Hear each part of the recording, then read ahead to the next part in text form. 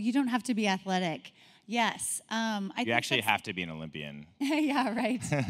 I think that's the beauty of sport, right? I mean, I still like to think I'm slightly athletic, but I certainly couldn't compete at any high level. I consider myself like a social competitor now, which is more related to the hot beverage I could have in the morning or the cold beverage in the evening after my workouts.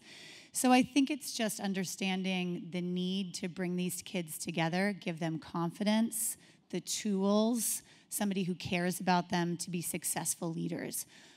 Kids all around the world really have this desire to make change where they live and to be the person to inspire the other kids around them. So when they're in these Right to Play programs, I do feel them lighting up inside.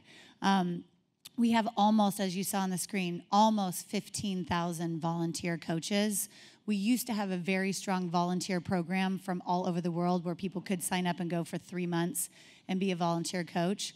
But mostly here in the United States, it's word of mouth. If you could please share Right to Play with 20 or 30 or 40 of your friends, make sure they know we exist. If they feel that through sport you can teach everything about life, winning, losing, conflict resolution, inclusion, gender, nutrition, diseases, everything like that, then take a look at it and maybe it'll be your charity of choice.